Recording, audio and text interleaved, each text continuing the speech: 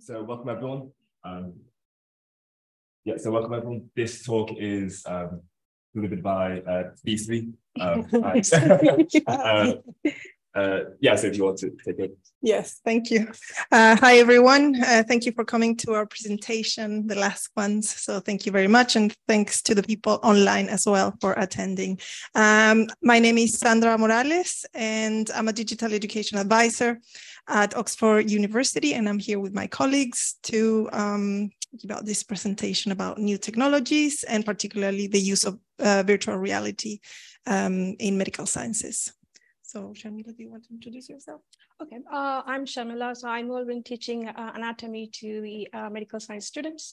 So I'll be using the virtual reality to the first year and third year medical students. I'm going to showcase some of the pilot study that we have done for the last few months. Yes. And I'm Xavier. I'm working with Sandra. I'm also a learning technologist advisor at the Center for Teaching and Learning.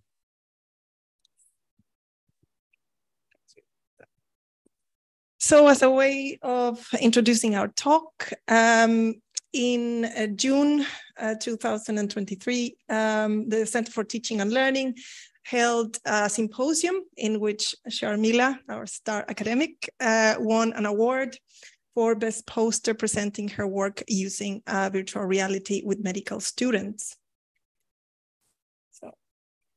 So to kind of develop the field of immersive technology at the University of Oxford, the Center for Teaching and Learning is working closely with other departments, such as the IT service department. And we've been doing, I think, immersive tech since 2017, something like this, and I've been participating in this. And basically what we do, we try to provide support for teaching and learning, small projects, teaching, supporting community, building community support, and also research across many departments. So this is very much an engagement is based on goodwill between myself and other people who are kind of keen people to try to promote this technology, and we try to find keen academics also or researchers to want to use this type of technology. So, for example, over the many years that we've been working with immersive tech, we produce. We've been working on, as I said, research. We've used photogrammetry.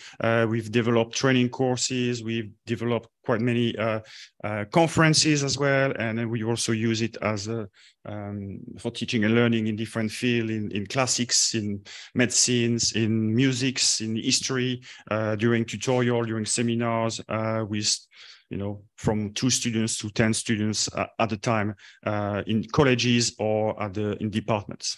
So we have already over the past maybe 7 years a good experience of immersive technology, and it's a kind of technology that start to develop well in the university, and people are taking consideration of this.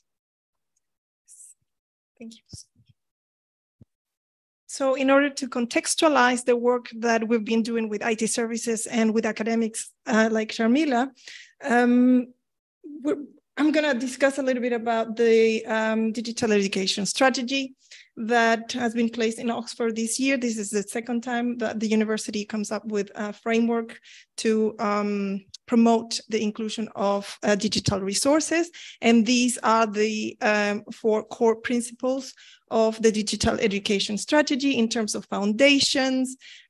For instance, there are projects that support the VLE that we use at Oxford, which is mainly Canvas. There are some departments that use Moodle, but the university supports Canvas. Also, inclusive teaching, that's also very important in the university right now to cater for all our students and the needs of the academics. Global reach in terms of online courses that we can start presenting outside the university, and partnerships outside the university. And the work that we've done in immersive technologies falls into the innovation principle of the digital education strategy. So it is a priority in our university at the moment. Also, in terms of inclusive teaching and the incorporation of technology, we have developed a digitally supported inclusive teaching toolkit based on the experiences of academics and students of the pandemic. So we want to we have learned the lessons from the pandemic and continue to incorporate the resources that were useful for students. So and create these guidelines to continue promoting the effective use of technology. So what does the toolkit have? It has students' experiences, it has case studies. One of the case studies is from Sharmila as well. So everyone can access to this toolkit and see how they can integrate them into their teaching practices. So in the future, we're looking at developing a similar toolkit, but for innovation and immersive technologies like virtual reality, augmented reality. So that's why we are supporting academics like Sharmila to continue to do their work. Thank you, Zab, and thank you, Sandra. Sorry. Thank you. Right. Thank you. Right. So being an anatomist, I feel like the anatomy is the crucial component of the medical education because it lays a good foundation for throughout what they're learning, students learning here. We know familiar of anatomy is like learning from the human donor bodies. So that's how the conventionally been taught through the dissection or prosection. But as you see, like the teaching anatomy has been evolved as such a way that it has been supplemented or enhanced or facilitated by a number of tools, like from low fidelity models to the high fidelity ends, like using the 3D printer models or softwares or including immersive technologies. So why we have these kind of evolution, why we need to adapt these kind of evolutions is that, so there are challenges still with the anatomy, which is the students struggle with orientation with the structures, how it is spatially located within the body. For example, to put it in a simple way, how you view the aerial map from the top, that's how the body is. So if you zoom in, go down, get to the location, you see the road maps, you see how it is all interconnected, it's all knitted. So that's how it is. So virtual reality, it brings that closer look into that kind of vision of knowing the anatomy aspects, even the microscopic micron level. So that's why I feel like we are complementing the conventional or traditional learning here. So having said that, so we started looking at various anatomy commercial softwares, virtual reality softwares, and then we come up with the 3D Organon is one of the virtual reality anatomy software. We tested various softwares and we picked this because we looked upon the content, we looked upon how depth they have covered, and we looked how it is easy to navigate and also it is user friendliness in terms of the key functions, because this is very key important, which I feel like, because that would reduce the cognitive overload, not to aware of like how to use it, knowing the tools, key functions. So this is what straightforward, pretty easy.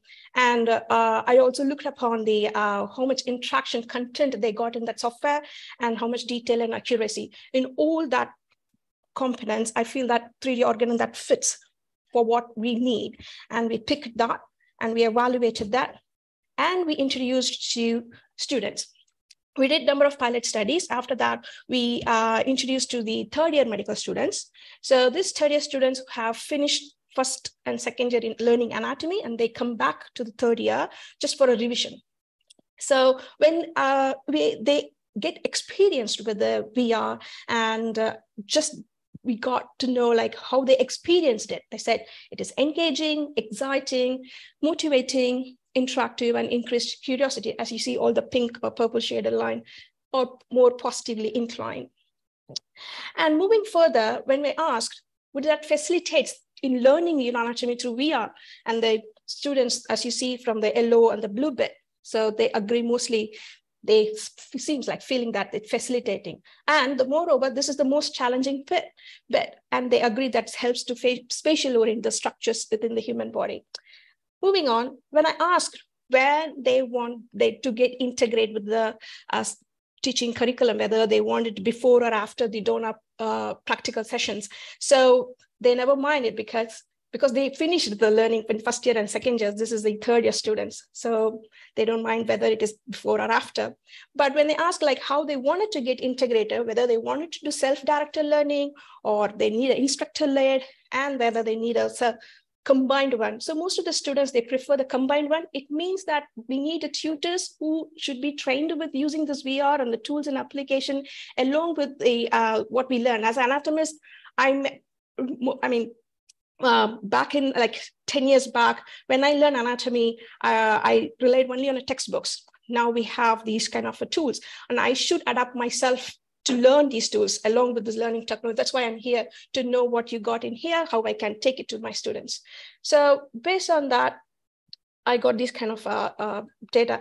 And when I asked the first year students, and where they want to get integrated with this teaching curriculum, for example, this particular feedback. So this particular feedback shows that students may want this kind of a session like tailored to the difficult topics, not on entire session. So just if they feel like some specific topics are difficult, yes, they want that. And definitely they need a tutor. So it can't run in a lone session. So we need a tutor. And what else they can suggest is that maybe the VR session that could run alongside the practical session, or maybe VR as a revision or review tool to consolidate everything. Okay, so those were the kind of a feedback we got from first year medical students. So how I have approached these VR sessions during the last academic year is that I opened a small group teaching sessions, because the large group, due to because we have a number of headsets that could easily cover the small groups, and it could bring more of interactions. So we had a small group teaching, and I opened up a voluntary booking sessions in the Canvas. So where the students can book in their own time, their preferable time, when they want to be, and they booked in.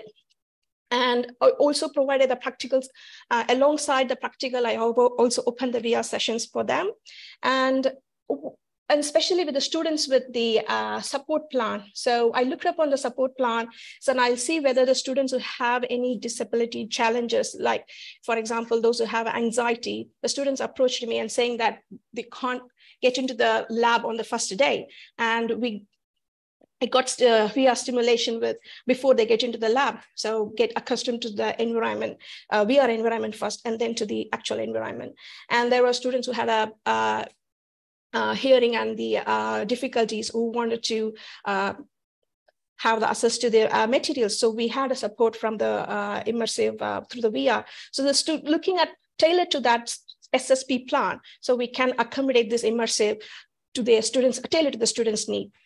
So what are the future strategies is that coming up in following year is we have planned to full-fledged in action to bring expand it in a large scale, and outreach to get more funding. That's one of the challenge bit. And the other challenge bit is the time, because we had run 8-week of block. So we can't run a separate VR sessions. So we have to find a different strategy to blend along with the practical session, or maybe depends on the students' preferences. Okay, the students prefers that I want digitally supported throughout this my learning. So we could arrange like that. So why we need to equip them? Because as we know, when the students embark in the clinical journey, now students get exposure to the stimulations like patient interaction stimulation, surgical stimulation. Now this is an early exposure for them, so they can get equipped before they embark in the clinical part.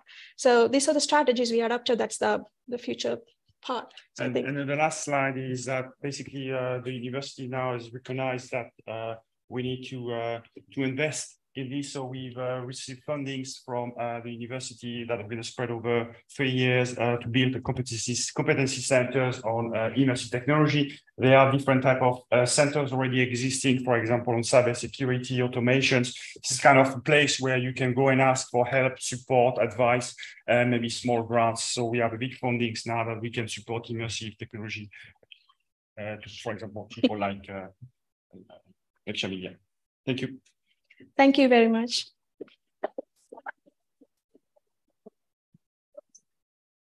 Happy to take questions.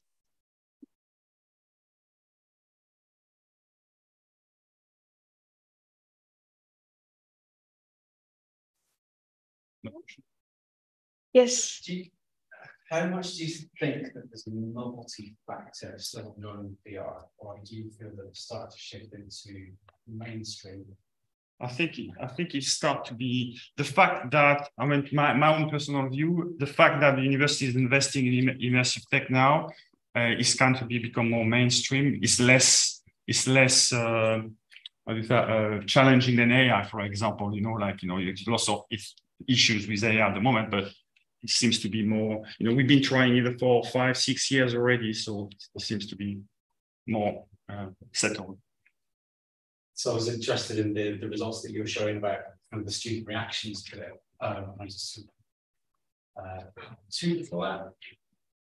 But I had 1, 2 data. With this one? Yeah. Is this their first encounter with VR?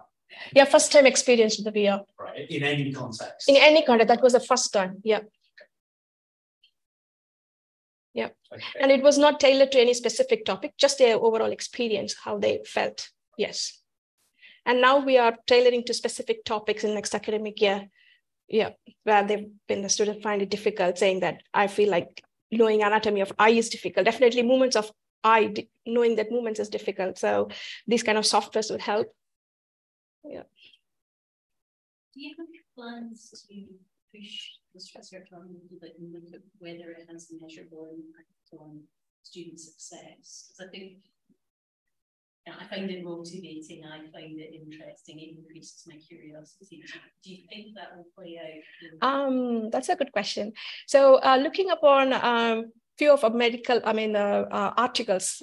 So there are studies, they said like VR enhances the learning through cadaver is not that kind of giving a more success rate, something like that. But we are not looking into that. We are just supplementing that. So students can pick the thing like, I prefer this VR for my learning. Okay, students prefer any 3D anatomy software, they can pick that. So we are going to give like choices for them to choose. Yes. Yep, I think that's all for this. Thank you.